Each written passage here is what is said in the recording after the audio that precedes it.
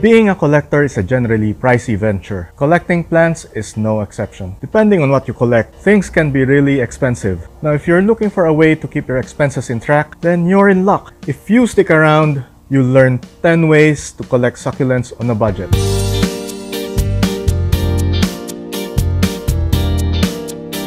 Number 1. When buying from a garden center or a big box store, look for sad-looking plants, well, at least the ones that are still rescuable, and ask for a discount. Chances are, they'll agree. Number 2.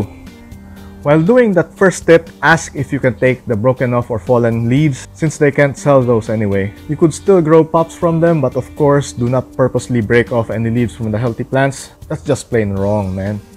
Number 3. Find people who are doing cleanups and letting go of their excess plants. Chances are, they will be selling those really cheap or even free if they want to get rid of it ASAP.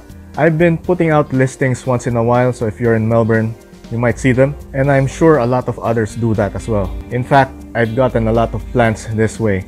Number 4. Do plant swaps. This does not have to be plants only. Be creative. I've got some friends who traded succulents for produce, like fruits from their garden, vegetables, stuff like that. In fact, I traded some of my plants for this trike.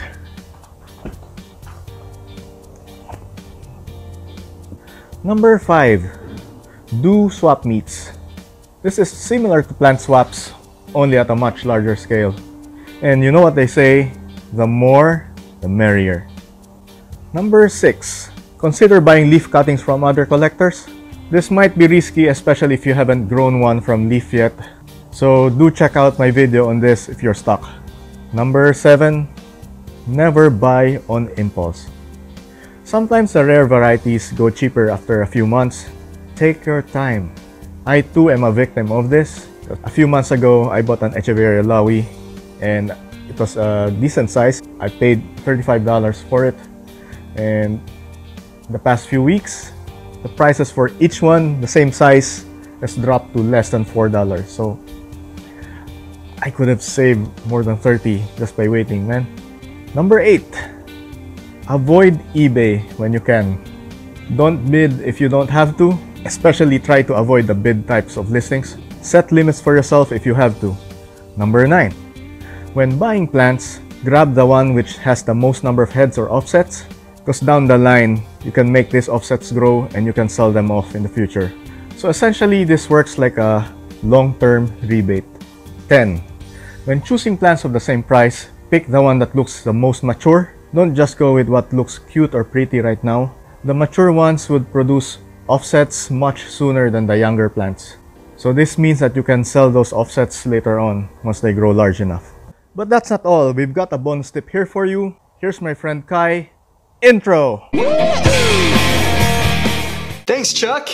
Hi, my name is Kai, and I'm all about finding the best deals and creating new ways of generating income. So my bonus tip today is how can you make your garden more beautiful, but at the same time, how do you create a second source of income? And this is what I'm talking about. Grow a garden of succulents, and as they reproduce in the growing season, take the excess succulents that are coming up, pop them, and sell them at local farmers markets and swap meets. Now, I'm sure if you're watching this channel, you probably have a green thumb similar to Chuck, but did you know succulents can grow very quickly and they can quickly outgrow their space within a few seasons? This is a great opportunity for you to turn what is a hobby and generate some secondary income and perhaps pay for some supplies, tools, and maybe even part of your rent. Now, next time you go to the store, take a look at the planting aisle. You'll probably see some succulents being sold there. Where I am, they are usually being sold around $5 to $10 each little pot. Now, if you follow the tips from this channel, you'll easily be able to grow healthy succulents very quickly, and you can probably make between $50 to $100 a weekend just selling succulents on the side during the growing season. Who knows? Give it a shot. You have nothing to lose except maybe one sunny Saturday and you meet some new friends at the local market. Now, my channel, the 24K Life, is all about how I generated secondary incomes just like this and how I created the habits to retire at 27. Now, I spend my time helping other people set up their lives to leave their day jobs and find financial freedom for themselves. Now, if that interests you, check out my channel link down below in the description, okay? Hope to see you guys there. Back to you, Chuck. So that's it for my 10 tips and 1 bonus tip. I hope it works well for you as it did for me. If you enjoyed this video and would like to see more of this from me, please hit like and subscribe to my channel if you haven't yet. Thanks so much for letting me join today. Don't forget to come over to my channel, and if you like what you see, write me a message in one of my videos and subscribe. Hope to talk to you guys all soon.